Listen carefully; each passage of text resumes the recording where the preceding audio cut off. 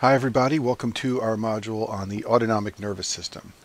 Before we get started, let's review a little bit of vocabulary. There are essentially three nervous systems inside the body. The first one is called the somatic system, and this is a Greek word which means of the body. And this is the nervous system that controls our voluntary actions like of our muscles. So when you move or speak or pick something up with your hands, this is an action being done by the somatic nervous system. The second nervous system is the autonomic nervous system, and this comes from words that mean self-arrangement. And this is the nervous system that controls our involuntary actions. So things like salivation or vessel constriction or changes in our pupil size. No matter how hard you try to make your body dilate your pupil, you can't do that because it's not under your direct control. This is under the control of the autonomic nervous system. And then finally, the GI system has its own nervous system called the enteric system, which we won't talk about today. When the autonomic nervous system wants to carry out an action, say for example it wants to constrict a blood vessel, it does this by using what I call a two-switch system. So the brain will flip the first switch, switch number 1, and then switch number 1 will flip switch number 2, and then switch number 2 will go and create the physiologic effect. And so I've drawn this at the bottom in a little more detail. Here's the brain, and it sends a signal through something called the preganglionic neuron. That's the first switch in the system. This preganglionic neuron triggers the postganglionic neuron, which is the second switch, and that goes and creates an effect at the site. The place where the two nerves meet is called a ganglion. A ganglion is a cluster of nerve cells, and there are several of these in the body related to the autonomic nervous system. The way the first nerve and the second nerve communicate is through the use of neurotransmitters at the synapse. So a synapse is a space between two nerves where one nerve ends and another one starts. And the first nerve will release a substance called a neurotransmitter into the synapse. It will cross the synapse and trigger the second neuron to fire and begin to conduct an impulse. At the effect site, the second neuron will release a neurotransmitter onto the effect site and cause the desired action, for example, constriction of a blood vessel or dilation of the pupil or salivation. So all this is basic review of things you probably learned in college, but I just want to quickly go over it so we're all on the same page. So the two systems within the autonomic nervous system are the sympathetic and parasympathetic. And the sympathetic system takes care of what we call fight or flight, and the parasympathetic system takes care of what we call rest and digest. So let's go over some specific actions that these two systems carry out. I've listed on this page the major actions of the sympathetic nervous system. So let's talk about things that the sympathetic nervous system activates. Remember that this is a system that gets activated in fight or flight. So the way my med school biology teacher taught me to think about this is to think of our great ancestors with the woolly mammoth coming over the hill wanting to eat them. The sympathetic nervous system would activate, and it saved some of our ancestors so that they could pass this system on to us. So what are the actions that the body wants to activate in that fight or flight situation when the woolly mammoth is coming over the hills? Well, it wants to dilate the eyes so that more light can come in and you can find places to go. It wants to dilate the bronchioles of the lungs so that more oxygen can get to the body to help you run away. For the heart, it wants to increase heart rate and contractility so it can pump more blood. In the liver, it wants to convert more glycogen to glucose so the body has fuel. In the kidneys, it wants to release renin so that salt and water will be retained so that you have that to function inside the body. And then it will also increase activity of the sweat glands to help the body get rid of excess heat. Other parts of the body, the sympathetic nervous system wants to deactivate. These are things we don't want to waste energy on when we're trying to run away from that woolly mammoth. So in the GI tract, we want to shut down peristalsis. You don't want to worry about your GI tract moving when you're trying to run away from something.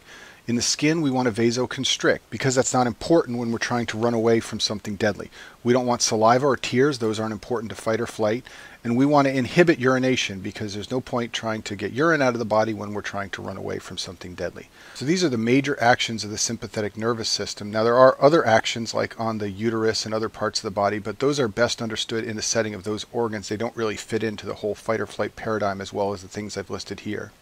On this slide, I've listed the major actions of the parasympathetic system, which remember is the rest or digest system. And in general, the actions of the parasympathetic system are opposite of those of the sympathetic system. So for example, in the eyes, the parasympathetic nervous system can constrict the pupils. In the lungs, the parasympathetic system leads to constriction of bronchioles. The parasympathetic system chronically decreases the heart rate. If you cut the parasympathetic innervation to the heart rate will rise, and that's because it is constantly being suppressed to a mild degree by the parasympathetic nervous system. In the GI tract, the parasympathetic system promotes peristalsis, and then finally it also promotes urination and defecation. In the bladder, it will constrict the bladder and relax the urethra. And many people will remember the actions of the parasympathetic system by the mnemonic SLUD, which stands for salivation, lacrimation, urination, digestion, and defecation. Vascular smooth muscle deserves special mention. So the sympathetic system constricts vascular smooth muscle for the most part. The one exception is muscle and liver. The sympathetic nervous system wants to increase blood flow to your muscles so you can run away, and it wants to increase blood flow to your liver so glycogen that's getting converted to glucose can be delivered to the body. So it vasodilates to some degree. The overall effect of activation of the sympathetic system is a higher blood pressure. The parasympathetic system, on the other hand, dilates blood vessels, but this is an indirect effect. Vascular smooth muscle does not have direct parasympathetic innervation. However, the endothelium does, which leads to the release of nitric oxide, which is also called endothelium-derived relaxing factor. This causes calcium to efflux from vascular smooth muscle, and it leads to dilation. So the net effect is that the parasympathetic system lowers blood pressure. And you're sometimes asked about this indirect mechanism of the way the parasympathetic system works to vasodilate. Let's talk about the anatomy of the two systems. So remember, all these systems have two nerves, a preganglionic and a postganglionic neuron. For the sympathetic system, nerves leave the brain and go down and exit the spinal cord and synapse at ganglia in the paravertebral area at the level of T1 to L5. So think about the implications of this. If the sympathetic nervous system wants to communicate with the eye, for example, it needs to send signals all the way down from the brain to the spinal cord, out of the spinal cord, synapse in a ganglia, and then go back up to the eye. This leaves a lot of opportunity for pathologic processes to interfere, and we'll talk about that when we talk about Horner syndrome. So important to remember that the sympathetic ganglia are outside the spinal cord at the T1 to L5 level. The parasympathetic system also has ganglia, but these are found in the brainstem, in the sacrum. They're sort of all over the place near their target organs. They aren't clustered in one area next to the spinal cord like the sympathetic nervous system. Next, we're going to talk about how the brain transmits signals to target sites using the autonomic nervous system. So recall that for both the sympathetic and parasympathetic system, there are two synapses within the system. The first synapse occurs as neuron 1 transmits its signal to neuron 2, and the second synapse occurs as neuron 2 transmits its signal to the target.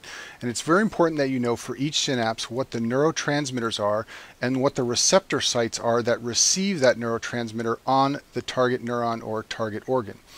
So here is a very important picture that we're going to use throughout the rest of this module. It's our map of the autonomic nervous system and the neurotransmitters involved and the receptor types. So let's start up here at the top with the parasympathetic system. When the central nervous system wants to affect something using the parasympathetic system, it sends a signal down neuron 1 and it transmits across that first synapse using acetylcholine as the neurotransmitter. That's what the ACH is. And the receptor at this first synapse is called a nicotinic acetylcholine receptor. And what do I mean by that? Well, it turns out there are two types of acetylcholine receptors in the body, nicotinic and muscarinic. The nicotinic ones are called nicotinic because in the laboratory, when you stimulate them with nicotine, they react. The muscarinic receptors are called muscarinic because when you stimulate them with muscarine, they react. Now, there's no nicotine or muscarine anywhere in the body. They're just named for the compounds that stimulate them in the laboratory. But you need to know that there are two types, nicotinic and muscarinic. So the first synapse in the parasympathetic system is an acetylcholine neurotransmitter nicotinic receptor. The second synapse between the second neuron and the target site is an acetylcholine muscarinic receptor. Now let's talk about the sympathetic, and that's shown on our map here by all of these structures in here. So recall that the sympathetic nervous system has its first synapse in the paravertebral ganglia. So the first synapse for all the structures the sympathetic nervous system innervates uses acetylcholine for its neurotransmitter on a nicotinic receptor, and that's what's shown in here. When you're talking about sweat glands, the sympathetic nervous system uses acetylcholine on a muscarinic receptor to stimulate the sweat glands. For other targets in the sympathetic system, the second neuron uses norepinephrine as its neurotransmitter. That's what this NE is right here. And it stimulates alpha and beta noradrenergic receptors. We'll talk more about those in a little bit. Now, also shown here are the dopamine receptors. The sympathetic nervous system uses dopamine in some cases, generally in the renal area and somewhat in smooth muscle. Now down here at the adrenal medulla, the sympathetic nervous system can stimulate the adrenal medulla to release epinephrine and norepinephrine into the bloodstream, and it does this via a nicotinic receptor with acetylcholine as the neurotransmitter. And then finally, just for completeness sake, I've drawn a somatic skeletal muscle down here. That is not a 2-neuron chain, it's a 1-neuron chain, but somatic skeletal muscle uses acetylcholine as the neurotransmitter on a nicotinic receptor. So this is a very important slide, and it's very important you understand all the different neurotransmitters and receptors used in the autonomic and somatic nervous system. Before we go any further, let me make just a couple key points about our overview of the autonomic nervous system. The first one is that norepinephrine is the main neurotransmitter for the sympathetic system. It's responsible for most of the clinical effects. There are just a couple of exceptions to this rule. The sweat glands use acetylcholine on a muscarinic receptor for the sympathetic system. The adrenal gland uses acetylcholine on a nicotinic receptor, and then there are some dopamine structures. Acetylcholine on muscarinic receptors is the main system for the parasympathetic system. Most of the clinical effects of the parasympathetic system are mediated through muscarinic acetylcholine receptors. And then finally, acetylcholine on a nicotinic receptor is the main system for somatic muscle. There are nicotinic receptors in the first synapse for the sympathetic system and the parasympathetic system, but these don't have many clinical effects. By and large, when you activate or block nicotinic receptors, you are going to affect somatic muscle. And if you can remember that, it's a very helpful rule of thumb. So now let's zoom in on an acetylcholine synapse and talk about exactly how acetylcholine is synthesized and released into the synaptic cleft. The process begins with a molecule called choline, which is transported into the neuron and reacted with acetyl-CoA.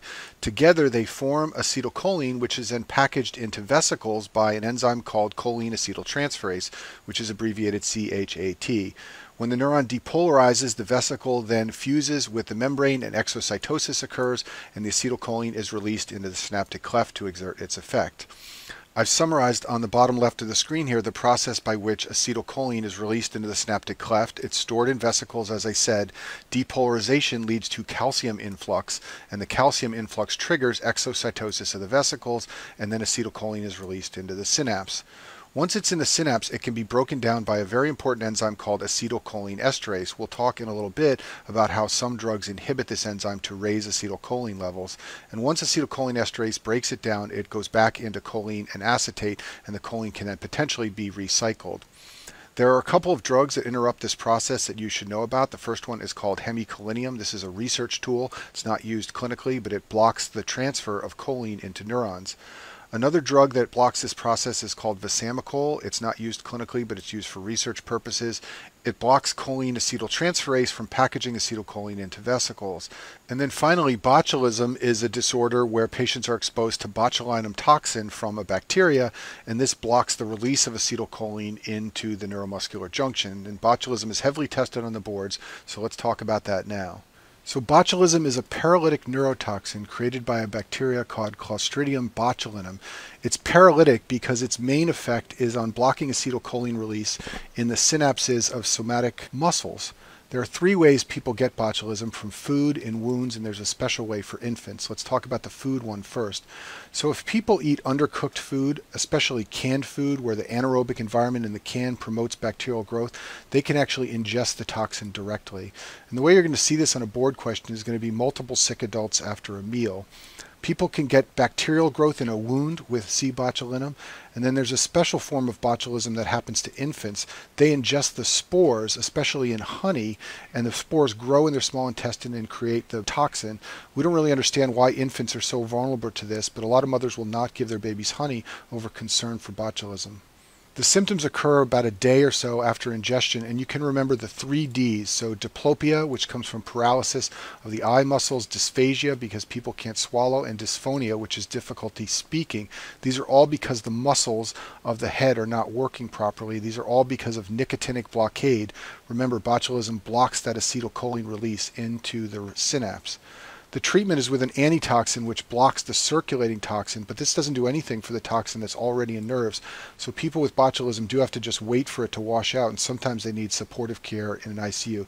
This is really rare. The CDC only reports 100 or so cases a year in the US, but you do need to know it for your board exams.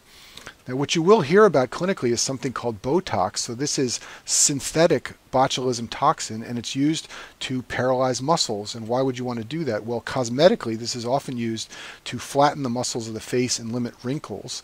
And then there are certain patients with neurologic conditions who have spasms and dystonias, so botulism toxin can be used to relax their muscles. Okay, so next we're going to zoom in on a norepinephrine synapse and look at what's happening here. So for a neuron to release norepinephrine, it needs to synthesize it first. And the way it does that is by transporting tyrosine into the cell. Tyrosine gets converted to dopa, and dopa gets converted to dopamine and packaged inside a vesicle. The dopamine then inside the vesicle is converted to norepinephrine, and then when the nerve depolarizes, norepinephrine is exocytosed and dumped into the synaptic cleft to exert its effect. I've described the process for exocytosis down here just like I did on the last slide for acetylcholine. So norepinephrine stored in vesicles is released after depolarization, which causes, again, calcium influx, and it's high yield to remember that. The calcium influx causes exocytosis of the vesicles, and that's how norepinephrine gets into the synapse. There are a couple of receptors on the presynaptic neuron that feed back on this system. So there are muscarinic receptors called M2 receptors. M2 is a subtype of muscarinic receptors, and they feed back on this system and block norepinephrine release. And this is one way by which the parasympathetic system can shut down the sympathetic system. Angiotensin II, which is released by the kidneys when it wants to retain salt and water, can activate this process so that you get more norepinephrine release. And then finally, there are receptors called alpha-2s on the presynaptic neuron, which sense the norepinephrine in the synaptic cleft and shut down this process. It's a way that the neuron can sense that it's released enough norepinephrine and can stop itself from releasing more. Just like acetylcholine, this system has a couple of important inhibitors that you should know about. The first one is mettyrosine, which I've drawn up here. Mettyrosine inhibits tyrosine hydroxylase, which converts tyrosine to dopa, and the only real clinical use of this drug is in pheochromocytoma. So people with pheochromocytoma have massive norepinephrine and epinephrine levels in their body, and this will shut down the production of that by neurons, and that's the only time we really use it clinically. Reserpine is a very old hypertension drug. It blocks the enzyme that packages dopamine into a vesicle where it's then converted into norepinephrine. This was one of the first hypertension drugs used in the 1960s. It had a lot of side effects. In particular, it depletes dopamine so much it could cause a Parkinson-like syndrome.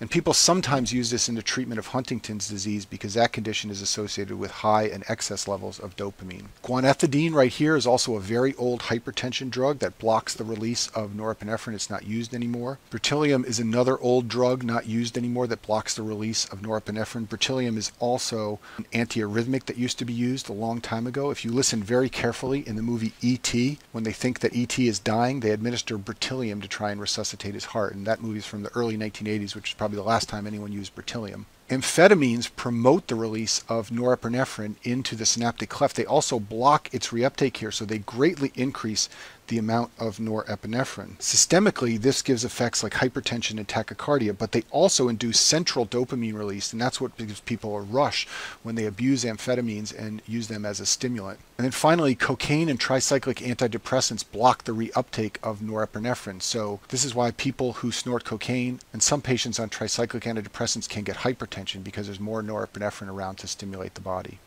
So let's review cocaine intoxication because this is often heavily tested on the boards. It inhibits the reuptake of norepinephrine, also dopamine, also serotonin. This makes patients agitated. It gives them hypertension. Their pupils will be dilated because the sympathetic system is ramped up. They can get chest pain from coronary vasoconstriction, and you should look for abnormal nasal mucosa or septum. This is often a tip-off in a board question that they're talking about cocaine. Now, just a note here, cocaine also blocks sodium channels, and that's why it's a local anesthetic, but that's a completely separate mechanism of the drug besides what we're talking about here. So there are several subtypes of norepinephrine receptors that you should know about. So the first subtype is called the alpha-1 receptors. These are found in the peripheral vasculature. So in blood vessels, they cause vasoconstriction and raise the blood pressure. They're also present in the eye, where they cause dilation of the pupils. That's called mydriasis. Then there are alpha-2 receptors in the central nervous system, and we just talked about those on the last slide. They're a presynaptic neuron receptor, and they feed back to the nerve when norepinephrine is released, so activating the alpha-2 receptors leads to less norepinephrine. They're also found in the pancreas, where they inhibit insulin release. Beta 1 receptors are found in the heart and kidneys. In the heart, they increase heart rate and contractility. In the kidneys, they stimulate renin release from the juxtaglomerular apparatus. And then finally, beta 2 receptors are found in the periphery. They bronchodilate the lungs. In liver and muscle, they cause vasodilation. So remember, the sympathetic nervous system mostly causes vasoconstriction, but the two exceptions are liver and muscle, where you want more blood flow during the fight or flight response, and the beta 2 receptors are responsible for that. In the gut, they shut down motility, and in the bladder, they promote relaxation. You should make sure you can keep straight the different receptor types and their effects on the hemodynamics in the body, so I've summarized them here just to review what we said in the last few slides. The alpha 1 receptors cause vasoconstriction, the alpha 2s cause vasodilation by negative feedback, the beta 1 receptors increase the heart rate, and the beta 2 receptors cause vasodilation. If you stimulate all receptors at once, you get increased heart rate and increased blood pressure. In the last few slides leading up to this one, we zoomed in on acetylcholine and norepinephrine synapses, and we looked at how the neurotransmitters were synthesized and how they were released into the synaptic cleft. Now we're going to look at the receptors on the other side of the synapse and talk about how they respond to the neurotransmitter. And the first receptors we'll talk about are the nicotinic receptors, and I've circled on our map here where they're found. They're found in the first synapse of the parasympathetic system, the first synapse of the sympathetic system, they're found in the adrenal medulla, and they're found in somatic skeletal muscle. And the way these receptors respond to neurotransmission is through something called ligand-gated ion channel. So what do I mean when I say that? Well, a ligand-gated ion channel is a protein that's in the cell on the other side of the synapse, and when it is triggered by acetylcholine, it opens up and allows ions to pass through. Usually they're sodium or potassium, but some channels have chloride or calcium. And when those ions pass through, that triggers the response from the skeletal muscle or from the neuron on the other side of the cleft. And that's called a ligand-gated ion channel, and that's the way all nicotinic receptors work. So the nicotinic ones are easy to remember because they're ligand-gated ion channels. The muscarinic and adrenergic receptors are more complicated. They use something called G proteins to stimulate their effect on the target neuron or the target organ. So G protein receptors are this big family of protein receptors that sense molecules outside the cell and then send a signal into the cell to create the effect the body wants. So there are three types of G proteins you should know about. The first type is called GI, and it's called I because it's inhibitory to adenylate cyclase. I'll talk more about that in a minute. The second type is called GS, and the S is for stimulatory to adenylate cyclase, and the third type is called GQ. So let's take a closer look at how a GS and a GI system would work in cardiac muscle. Suppose, for example, that this GS protein right here were stimulated. That would then activate adenylate cyclase, which would convert ATP to cyclic AMP. Cyclic AMP would then activate protein kinase A, which would promote the entry of calcium into the cell. Calcium would be taken up by the sarcoplasmic reticulum, and then there would be more calcium to dump when the sarcoplasmic reticulum unloads. This would lead to more contraction in the cardiac myocyte. By the reverse logic, if you activated the GI protein, you would get less calcium and less contraction. So in cardiac muscle, stimulation of GS proteins leads to increased contraction, and stimulation of GI proteins leads to decreased contraction. It gets a little more confusing when you talk about vascular smooth muscle over here on the right side of the screen because the effects are a little bit different. So stimulating a GS protein, for example this one right here, would stimulate adenylate cyclase. All GS proteins stimulate adenylate cyclase, that's why they have an S. ATP would still get converted to cyclic AMP, all that is the same. But in vascular smooth muscle, cyclic AMP inhibits myosin light chain kinase. And recall that the purpose of myosin light chain kinase is to work with calmodulin and calcium to cause contraction of vascular smooth muscle. So stimulation of the GS protein leads to an inhibition of myosin light chain kinase and less contraction, or in other words, relaxation. By the reverse logic, if you were to stimulate this GI protein, you would get contraction of vascular smooth muscle. So the effects are somewhat opposite. Stimulation in cardiac muscle leads to more contractility. Stimulation in vascular smooth muscle leads to relaxation. This is one of the confusing things about G proteins and why it's hard to remember what they do. They are named for their effect on adenylate cyclase, whether they stimulate it or inhibit it, not for their ultimate effect on whether they cause more contraction or more relaxation.